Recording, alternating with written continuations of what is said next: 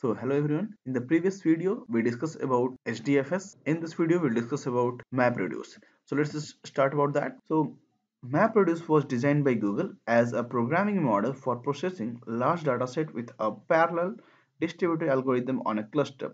So MapReduce was originally Google proprietary technology. It has been quite a generalized term in the recent time. MapReduce comprise two functions. First one is map and another is reduce. The procedure map perform filtering and sorting operation on data, whereas procedure reduce perform a summary operation of the data.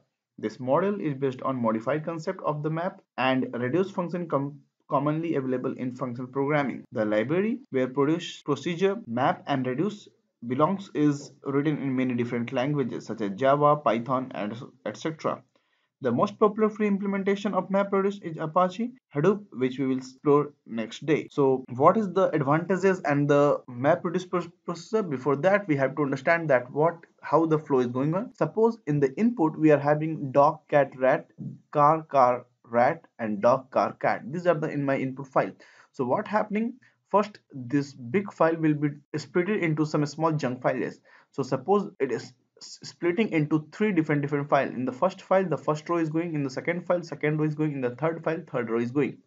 So after what happening, that mapping will started by using map function. So what happened, it is going to count that dog and it is giving the number 1. It means in this one dog comes 1, cat comes 1, rat comes 1. Again they will do mapping the second and third file respectively. After that they will start to shuffle it. So all they will start to shuffle and to check according to the algorithm, and they are going to collect each and every type of the similar value into the same chunk file.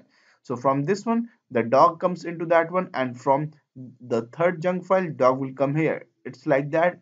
Dog will store at one place, car will store at the second place, cat will store in the third, and the rat will store in the fourth one. After that, reduce function will start in this procedure that they will start and count it.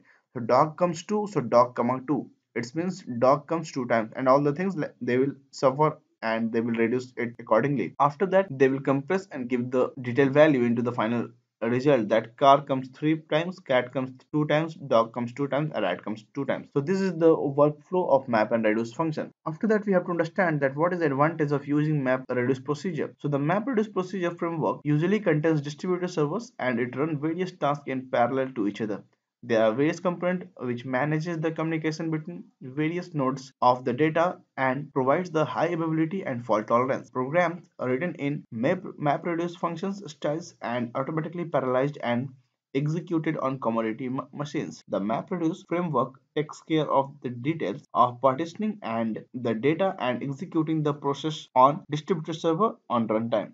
Due to that, during this process, if there is any disaster is happening in the framework, that then it provides high availability and other available nodes take care of the responsibility of the failure node. So as you can clearly understand and see that this entire framework provides much more than just only map and reduce procedure. It provides scalability and fault tolerance as well as. So a typical implementation of map reduce framework processes many petabyte of data and thousands of the process machine at a time. So how do map reduce framework work? So let's go back and let's discuss once again that how map procedure work once again, to just rewind it.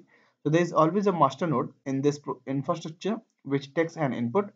Right after taking input, master nodes divided into smaller subunits and subproblems.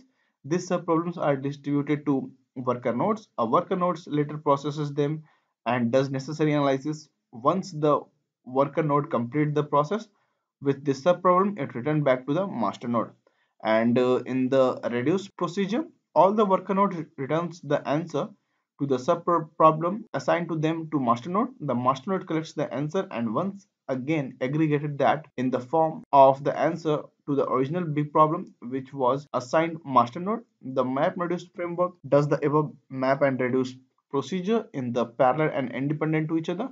All the map procedure can run parallel to each other, and once each worker node had completed their task, they can send it back to master node and the master code to compile it with a single answer. So this particular procedure can be very effectively when it is implemented on the very large amount of the data. So we can understand into 5 simple steps, that first input reader, then map function, then partition function, then compare function, then reduce function, and in last output the writer. So if we ask that in the single statement how to describe MapReduce, so MapReduce is equivalent to select and group by of a relational database for a very large database. So in the next video we'll discuss about SQL terms. Till that, please subscribe my channel if you didn't subscribe it, and comment down if you're having any problem to understanding this concept. Till that, thanks.